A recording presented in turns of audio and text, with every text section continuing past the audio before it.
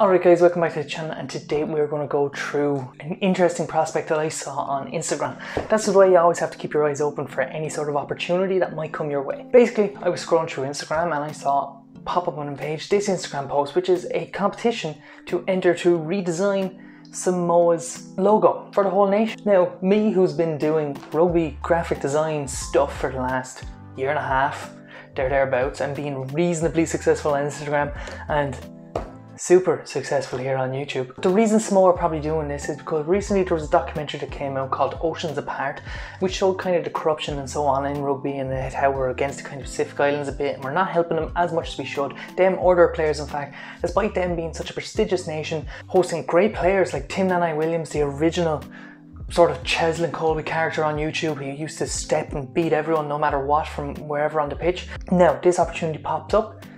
I of course emailed them and be like, here, I want to take part, give us a chance. So they send me back a brief, and finally we have a professional brief that I can show you, and that kind of gives you an example of what a professional brief looks like when it comes in. This one is much better than any briefs that I would have created. I always create basic briefs for projects that I do. This one is much more detailed. So obviously it goes into a background of Samoan rugby, gives you a bit of a story, gives you a bit of a feel of what it's about. Then it gives you exactly what it's looking for, and then it gives you details on what the logo needs to represent. So the most important things were, it's a very Christian country, very proud of its religion, so that is to be a focus in it, and you can see it in its old logo. It needs to contain its new branding, Rugby Samoa. Well, it's not new branding, but it needs to contain the branding Rugby Samoa. It needs to contain its national flower, and it also needs to show that it is for the national sport, which is rugby, not a surprise. And then it needs to contain the ability to be able to go across all of the rugby teams, its social medias, anything that's to do with the rugby. This needs to be able to be placed on it, easily read. So these are the considerations you need to take into account. And then it tells you what you need to supply, which I will do a video in the future on. So if you are looking forward to that, obviously subscribe, like the video, comment down below what you think. It's going to help me push this video out more, and I would really like that. Thank you. So after giving a quick read of the brief, obviously I need to procrastinate and think about what I'm about to do, and just kind of get in touch with the fact that I'll be doing a Rugby Samoa logo and just trying to figure out what I do. A lot of thinking is involved in doing this because you could waste a lot of time going down the wrong route. So how I think is pretty similar to everyone else. I eat, I drink coffee, get in touch with nature, the usual. And then we get into actually making the logo. Obviously, I've explained it before in an L.A. Chiltini's video, is that I start doing it with sketching. And I've said it time and time again, and I'll say it to anyone, is that you don't need to be good at sketching. And being a good sketcher is subjective. So my sketching needs, I am not posting finished art of my sketches and using that as my work. Sketching for me is just to get ideas out on the page, and they're very fast. So like, if I can get away with stuff like this and still be considered good at Photoshop and compositing, you do not need to be a good sketcher to sketch out your ideas. As long as you understand what's going on, that's all that matters, because no one else is going to be reading it trying to figure out your ideas. It needs to be able to get the idea across to you. So you just need to be able to get the idea from your head onto a page, and it just, they look like garbage. I don't know how I came out with the end result I did while looking at this, but it's some sort of a mix mash of that and that. It's mental how these things come about. So eventually, after sketching, of course I have to convince myself to use Illustrator.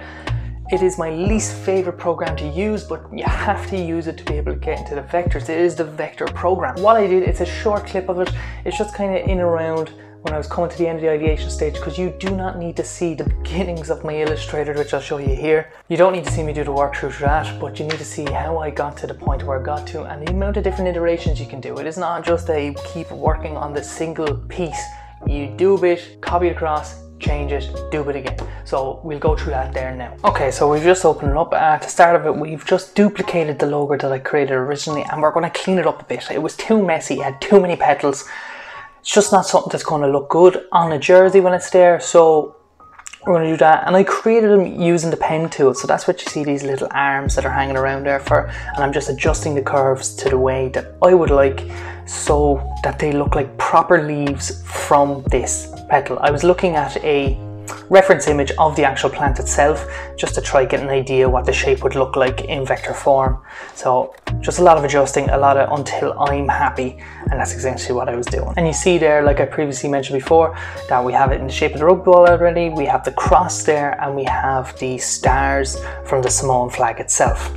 So we're just continuing to adjusting these curves and it leaves until I am satisfied with it, and this will be another iteration of this logo coming out. I was trying to make the blue oval fill the space in there without being too large and creating too much of a nonsense. As you can see, I'm trying a different iteration where I'm doing the exact opposite of what I'm saying to you, and I'm having to fill a massive amount of space. But we are having difficulty obviously placing the cross. The cross show always just looks like an afterthought, and I needed to figure out a way to build it in.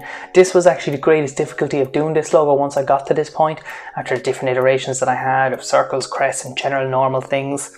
Fitting in that cross was actually the hardest part, because it always just looked like I was just using it, just placing it there, when realistically this is probably one of the most important things to them, so it needs to be revered and you can't just use it as an afterthought. It's what matters to them. Keeping the client in mind, that's what a good designer does. So I always had the idea of putting the cross on the top, because this in some ways shows respect for the religion, because the cross being on the top. If you bury it underneath or put it on the bottom, it just doesn't feel right. Again, you will see me to continue just making slight adjustments with every copy I'm about to make, and just try different positions and placing of either the stars, the amount of leaves that I have, size of stuff, just move it around. And here's where I insert the swoosh that exists in there. I always send it to my friend to kind of keep an update on it, because he also is in a similar space and he understands what people go through doing this stuff. A second opinion, a second set of eyes is always good in any case, despite my reaction to using this. Unfortunately, my relationship with Illustrator is well known to not be good. And you always got to take your friend's advice into account, despite how much you think it's not going to look right. As you can see by now, I'm taking what he said to me into account. You can let me know down below if you think that looks off balance or just not correct compared to what the other ones did. The national animal of Samoa is a two-billed pigeon. Isn't that insane? And look how pretty the place is. And it's a two-billed pigeon. Hopefully that made some sense to you while going through that, and you'll be able to get something from me actually working through and seeing kind of my process of how I do it. I've showed you that I do sketches, and I've just showed you my Illustrator process. So this is the somewhat finished product that I came out with. There will be touch-ups coming through, and I'm going to do a video next week on the deliverables of this project that I'm going to do. I'm kind of selling myself out here that anyone could watch this, but I'm really relying on this not getting a lot of views so that I can get away with this and submit and hopefully still win the competition.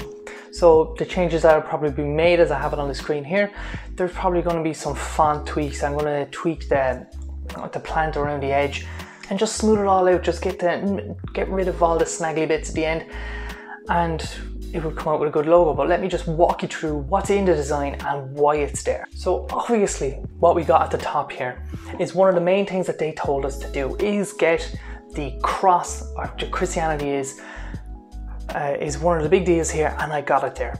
So that is in there, and I actually just took that from its original emblem, as you can see here, because we don't want to completely throw everything out that worked. I thought the last emblem was quite a good emblem, but I think it's the country's emblem anyway, so they want to have their own unique thing for the rugby, which is why they're doing this. Next thing you see, obviously, is this big red leafy plant. Their national plant, as I mentioned before, is red ginger, so this is to represent the red ginger, and obviously it's the colors, and the color palette that I took is actually from the original logo itself, so they don't have to change the colors that they use. These are sort of things you need to keep in mind when designing a logo for someone with a pre-existing logo, because you don't want to just throw everything out if it's working already. And in my mind, the original Rugby Samoa logo was really good, and it was a nice classic crest, but we wanted to modernize it in this. Like I just said, then the shape is of the rugby ball, so I'm getting that part in as well.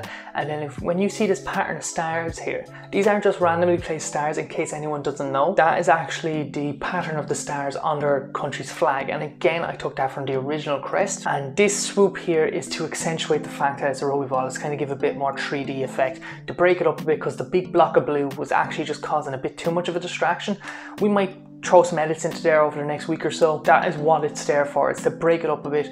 Otherwise it was just a solid block of blue, and it was very harsh and was taking a lot of attention away.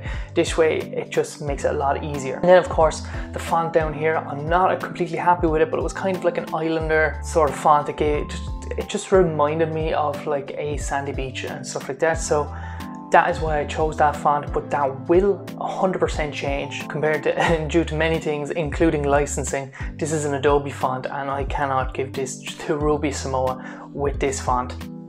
So we're going to find a font that we can actually use. I could always pay for it. So that's the walkthrough of the reason why I did the logo. I'm showing that we're still connecting to the original logo, and we're not completely throwing everything away, which is what I wanted to stay away from. Now, it looks very different, but I'm hoping that it's modernized and it's something that they will go for. Now, I hope you enjoyed the video, and I will keep posted on this, and there will be future posts on my Instagram about this, and I will get the design pack ready, which that video will hopefully come out next week. That will take a bit of work, as I have to tweak this logo and then I have to obviously create that whole pack because they're looking for. So that is the creation of the logo for Rugby Samoa.